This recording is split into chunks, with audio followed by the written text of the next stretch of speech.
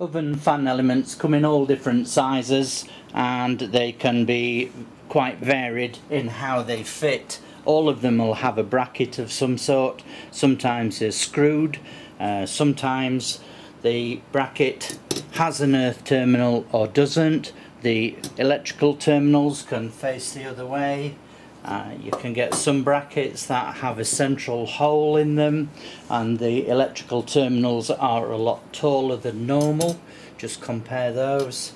And then you can get some tiny little brackets like that with a central hole in.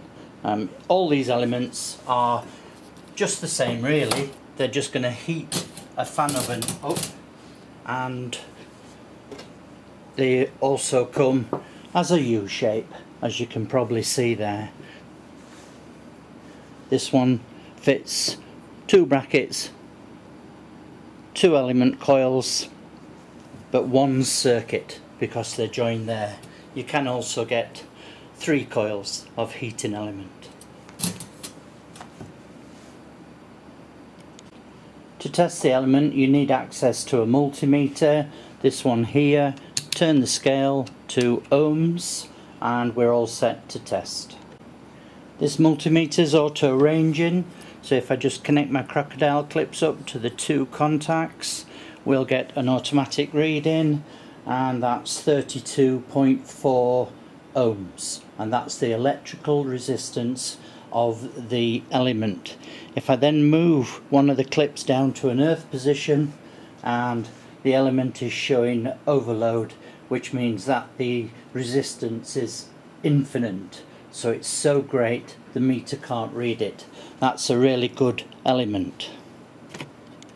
Same test on a different element, and again attach the crocodile clips to the electrical contacts, and automatic 23 ohms on the scale, and again touch the bracket and we do an earth insulation and it goes to overload.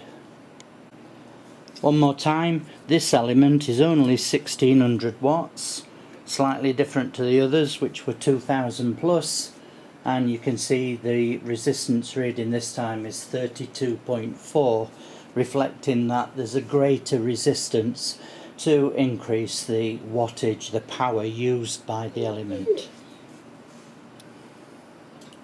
Just test this one to earth as well. So on the electrical terminal, the other crocodile lead on the earth, on the chassis of the element, and there's a good reading. So if you've got an element that's tripping the electrics, this could be the reason why.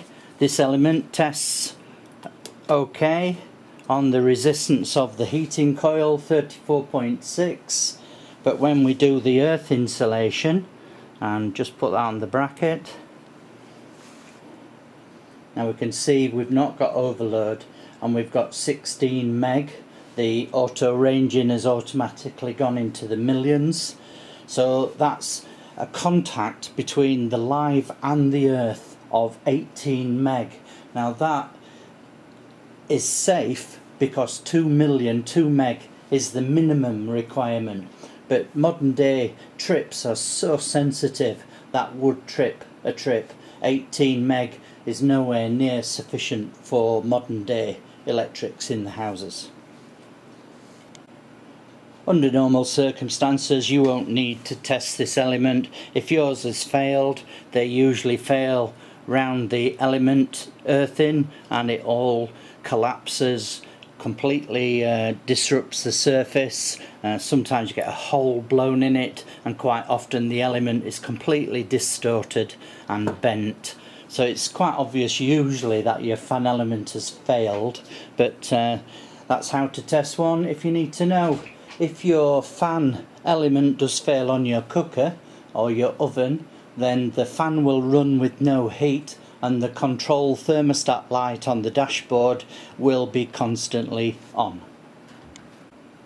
If you're changing your fan element yourself, in nearly all cases you have to take the inner back wall of the oven out. It's usually held by a couple of screws. In some cases you can remove the fan element from there, from the inside of the oven. In other cases you have to remove the oven from the housing, take the back off and unfasten the element from the rear. That's a bit of hassle, but it can all be done. But you have to remember in all cases that you must not only turn the power off but unplug the appliance and disconnect any wiring from a cooker point, and that is the only way to be 100% safe. Just to finish, however your element is fitted, the replacement should be identical. There are many copy elements out there, and some of them are absolute rubbish, and a good element should be a good fit. It should fit perfectly and it should last. If your element's failing within 2 months, then it was probably not a genuine element when you bought it. That's it. Okay, thanks, bye.